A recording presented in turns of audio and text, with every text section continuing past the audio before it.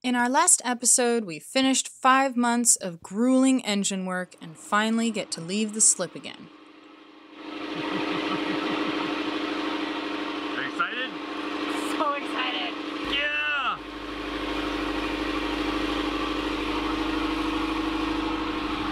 Goodbye, Marina!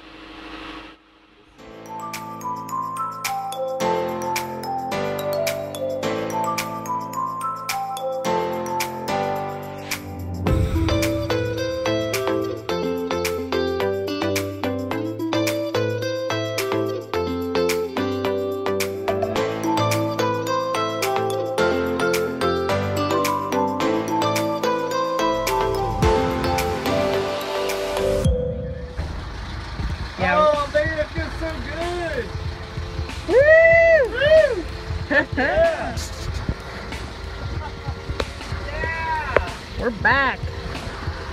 We headed out the Marina Channel and pointed our bow towards our favorite anchorage on the bay, Clipper Cove. Right before we untied our dock lines to head out for a couple days, our neighbor surprised us with a freshly caught salmon. What a treat! Celebratory dinner on SV Gemini tonight.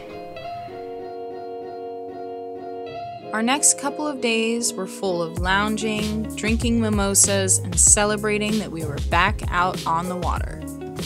That wasn't all we were celebrating. We were also gearing up for a spectacular 25th birthday week. I also finally got to try out my new birthday gift from Jack, a tower stand-up paddleboard. Is that what you wanted?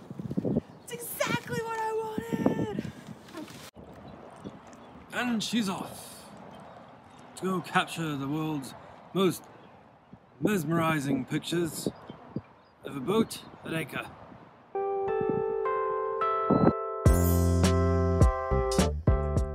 Just so happens that my birthday falls on the 4th of July, so we had plans for a big raft up and party with friends and family. It was such a blast, we forgot to get the video camera out.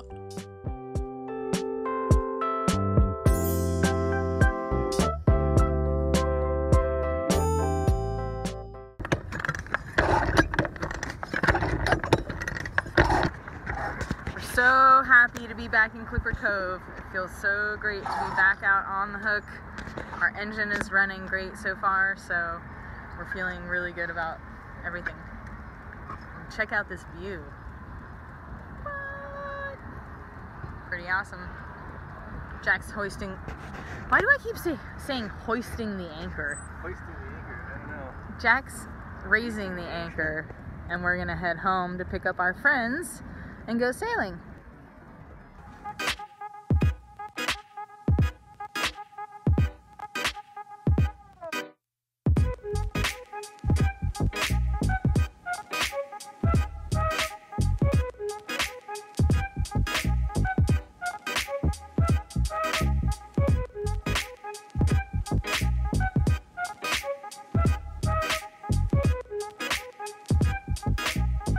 We had a couple of days of spectacular sailing on the bay.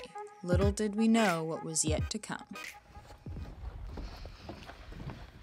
We think our heat exchanger is cracked and leaking fluids into our dry exhaust system. Oh, boat life. We're trying to be really positive about it, but if it's not one thing, it's always another. Because we finally felt like our boat was put back together and running, and we got to enjoy her for about a week or two. Yeah, about 12 engine hours, and now we've got another potentially very serious issue.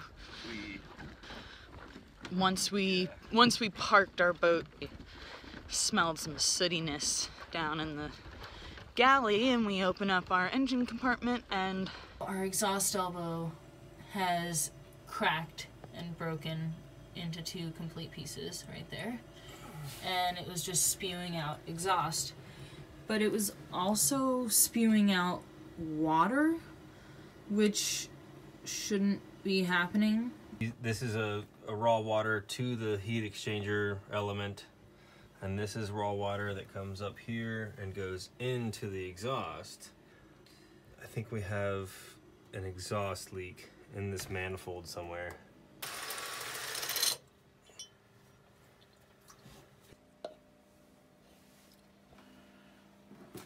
Once again, our engine was torn apart, and we took the heat exchanger to get checked out at a shop. Yep. But yeah, this whole bottom would have to get cut out. Yep. And this would have to get all cut out. And then it's also, you know, then where these are, if it's anywhere around there, you got to get around it to repair them. Yep. And it's worth a shot, right? No, yeah, oh yeah. 'Cause you never get lucky sometimes. It all depends on the mix when they're shoveling the mix when they make the old cast. Yeah. I was hoping it was somewhere where I could see it. Yeah, but you can't. I know, yeah. So you would literally have to open the box up. Yep. What you doing there? I'm just getting ready to put some primer on our new heat exchanger. We had to modify our exhaust riser because it cracked, and I'm pretty sure it cracked because of the rigidity in the whole system. It was too, it didn't have enough flexible hose on one side. The Vetus muffler anti-lock was too strapped down. It's also really heavy and, you know, just hard to brace. So this is what we have. We took out all of this extra pipe after the water injection, cut down the whole assembly by that much, and then also this guy, it was that long, so it just had a lot of potential play and too heavy and long and gangly. So we wanted to keep that but shorten it a little bit, and then our exhaust hose will go right there, and then we'll have some nice flexibility from here to say there for the Vetus hose. We have a tab here to put our bracing on that I'll try to go as close to 90 as I can to the motor.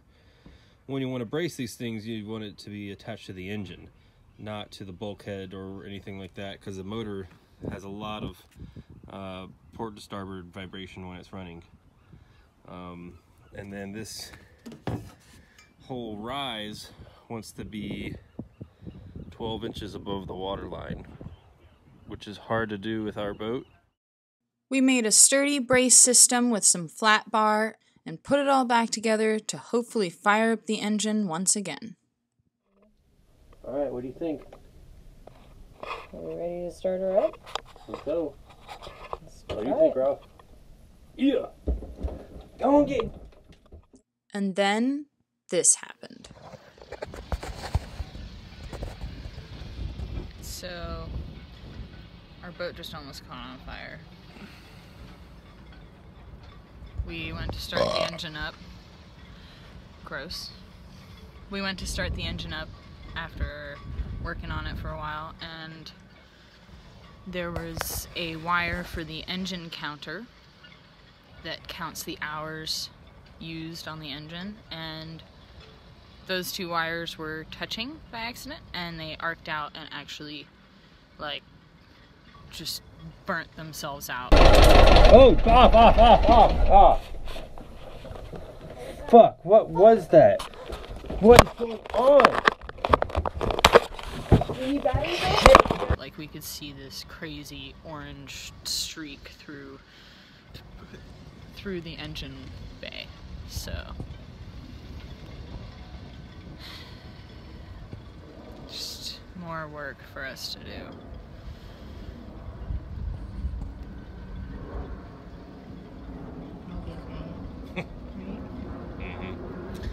Yep. Sounds like a perfect job for Mullet Larry!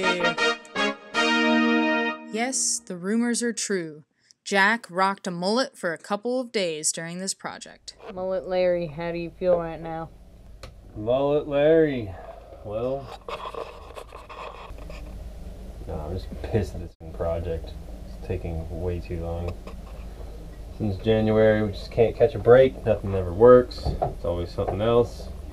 But the exhaust riser's braced like heck, so Fix that problem. fix that one. Now it's on to the other one that I just created. but it's okay. I'm gonna sit down and do some editing and eat some food and get a buzz on and start over tomorrow. Back at it in the morning. Replacing all of our engine wiring harness that we just replaced. So you can see how lucky we got. Let me take my light off.